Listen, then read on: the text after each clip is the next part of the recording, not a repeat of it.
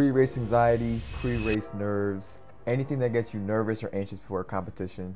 Welcome to the video, guys. My name is Nico Schultz, 800-meter runner here in Nebraska, and this is something I've struggled with ever since I started running track, or really any competition in general, even my early days when I started playing football, basketball. But as the competition levels increase and as I've gotten older, I've been able to manage them a little bit better, even when the stakes got even higher. For example, in high school, when you're competing for your team, you're competing for the fun of it. You're competing because you like the sport. You're able to walk onto the team and have a good time. But then when you get to college, you're competing for a lot of different variables. You're competing for a spot. You're competing for, in a sense, money if you're on a scholarship. You are expected to perform at a certain standard if you're brought on for a certain amount of money. And there's so many different factors going on in your head, and there's so many high-level athletes out there that you're competing against that you can sometimes get lost in the fog, in a sense. And there's been a lot of races that I have not performed to my best, or I have not executed my race plan because I mentally was not in the right headspace going into the competition. And it took me a good season to figure out where I had to be mentally. And I'm going to share with you guys some strategies and tips that I do personally to help you guys get through this, whether you're at the high school level, middle school level, college, or even if you're a pro watching this. And so this is what I do. So each competition, no matter how big or how small, I always tell myself it's just another race. And this always calms my nerves, no matter if I'm going against one of the best in the world or if I'm going against, my own teammates at my home track meet and nobody else shows up. This really just helps calm things down, and the work that you put in is already done. When you're showing up to a track meet, you don't have to do anything extraordinary. You don't have to do anything that your body isn't used to doing. Yes, there's going to be certain days where you do amazing because your body's feeling 100%. There's going to be some days where you're a little bit tired going into a competition, and it's going to take a little bit more effort. Some days it's going to feel easy. Some days it's going to feel difficult. But the biggest thing is that you have to constantly remind yourself that, okay, I've already done so much work for this. I've put in the late nights, early mornings, discipline. I've ate right. I've done everything up to this point that I could possibly do. Now all I got to do is go out there and do my thing. It's almost like you already put the money in the bank and you're just waiting for things to happen. My coach always liked to say this saying, your hay's already in the barn. You already got this. And so you have nothing else to be nervous about. And so the best thing too to remember is that a lot of athletes are in your shoes as well. When you're going out there and everybody looks like super tough, super mean, in a sense they're in the same boat as you. They're nervous. They're nervous about their competition. People in the stands watching, and that's another factor too. I mean, silencing the crowd is something that is difficult no matter how big of a competition you're going against.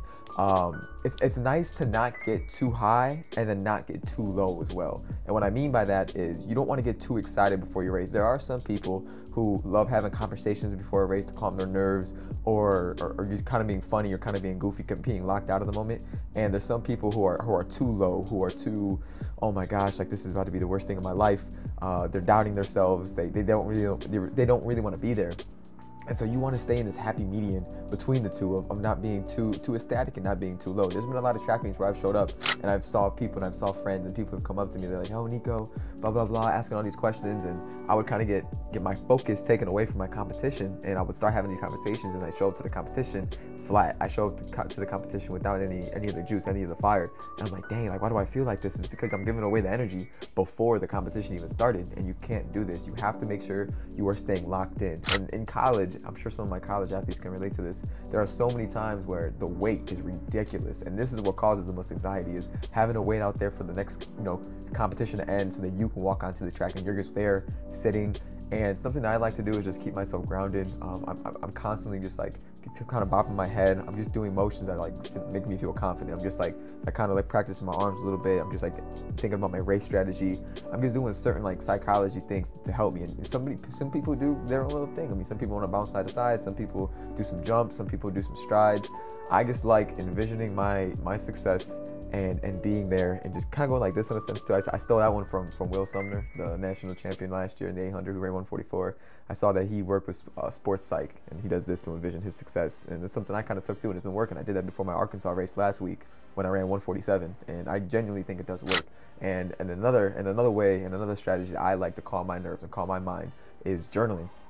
Journaling writes out my race plan, my race thoughts, fears, everything like that. And it's always like this. Before I journal, I don't want to journal. I hate it. But then as soon as that pen hits the paper, I have so much to say, and then I reread it, and it really calms my mind because it's your own thoughts. It's the way you're feeling. It's the way that you view yourself, and that is super important, especially in the world of track and field too, because during the race, when let's say you have a longer race like an 800 for example, and somebody passes you early on within 200, 400 meters, in your mind you got to tell yourself, I can beat this guy, I got to stay with them, I cannot let them get too far ahead of me. If they pass you, in your mind you instantly tell, oh, you suck, they're better than me, yada yada yada. They're gonna end up passing you, and you're never gonna catch up because you're too busy doubting yourself rather than making up the distance and making up the ground to win the competition. And so you just have to always be positive and always stay locked in and just stay disciplined during the race and just be in like this middle median meditative state where you are just ready to fire on all cylinders. And so going back to the journal I mentioned with you guys about writing out my race strategy calms me down, writing out my pre-race thoughts, fears, ambitions, really anything, just getting something on that paper really does help. And if you want to take it to the next level too, what I recently started doing is meditating with classical music. Classical music, they say, even helps you study. And so I saw a little study on that about how, you know, it helps you study and do classwork. And so like I thought to myself, okay, why don't I do these before my track races and my competitions? So what I'll do is I put my music on, I'll kind of sit like in a Zen pose, my hands on my knees, and I'll just sit there kind of crossed and just envision the success, just calm everything down, and it's almost like the world just kind of stops moving a little bit. And it really helps. It really helps because I'll show up to these competitions and I'll really be locked in. It's an effort to get into the state that you want to be in before your competitions. It's not something that just happens naturally. You gotta have. It took me a while to adapt race awareness, and the only way I achieved that was from running a lot of 800 and from training my mind to be able to compete at a high level. And it's super important. It's something that you cannot overlook. And basically, you just got to remind yourself that you're meant to be in that position. You're meant to be there. There were so many times last year and so many previous races where I thought, you know, you're not meant to be there. You're not good enough. You don't deserve this, right? And I had to get rid of that way of thinking because I'm putting in so much work and so much time to show up to these competitions and think less of myself. And you don't deserve that. You deserve the world. And you have to be able to, in a sense, give self-love and self-confidence and self-belief that you are capable of achieving whatever it is that you set your mind out to do. And that is the number one thing you gotta remember in this video, or take away from this video, is that you gotta go in, believe in yourself. Even if you do absolutely terrible, you cannot lose your identity. You do absolutely great or absolutely terrible, do not lose your identity within your competition. You are not going to change because you ran an amazing time, and you're not going to change because you ran a terrible time. You're still the same person you are. What you do on the track versus who you are as a person are two different entities.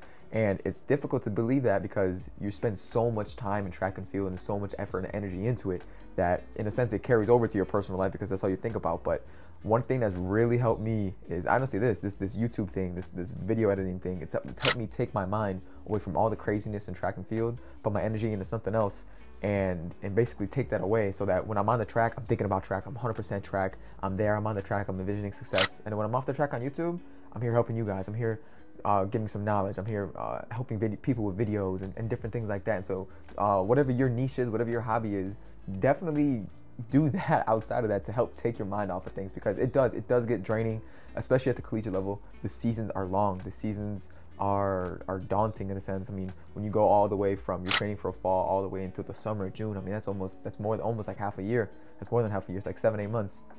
And so you just can't get lost. And what I say is get lost in the sauce in a sense. And so that's my biggest takeaways for you guys is no race is bigger than the next. Journaling, envisioning your success, not having self-doubt, and just remembering to not get lost into your track identity, because I have gotten lost in it in both senses. There's been races where I've been a little bit too high and I did really good, and I was riding off that high, and I was getting too froggy, I was getting too cocky in a sense. And then there's been races where I've done really bad, and then a downward spiral will start, right? I start getting down on myself. I start thinking that I'm not good enough. I start thinking that I don't deserve to be at the D1 level. And even at this level, even against some of the best in the world, like people still have these thoughts. There's a lot of Olympians and a lot of people, a lot of CEOs, people who have so much success in the world that are depressed, that have issues. I mean, no matter what you have materialistic or what you've accomplished, people still have to live with whatever they think of themselves. At the end of the day, it's you versus you. And you really have to train your mind and discipline your actions to align to the person that you want to be. Last year, I had a lot of issues because there was things I wanted to accomplish and I wasn't doing. Like, there was accomplishments on the track that I was falling short of doing. There was accomplishments with my personal life, like this hobby, for example. I would always think about doing it and I would never put the actions forward, and it was killing me on the inside because I was so passionate about it, and I kept on having these dreams, but I would never pursue them. And so it was just this downward spiral of wanting to do something but procrastinating it, and then putting in work on the track that wasn't being seen. The results weren't being performed, and I was losing my mind. I was like, man, what do I do? And I really had to take a step back, debrief from everything, take a break, and then come back and hit it even harder for 2024. And that's why I do these videos, and that's why I'm here today sharing with you guys my personal experiences. So if you guys have any questions or concerns, please leave them in the comments with your situation, your current scenario, and any way that you think I can help you get through whatever it is that you're going through at the moment. So thank you guys. This has been Nico Schultz, 800 meter from Nebraska, on my 2 cents on how to deal with pre-race anxiety and mental health and self-belief and confidence on the track. So stay tuned for the next video, guys. But this has been Nico, and peace out.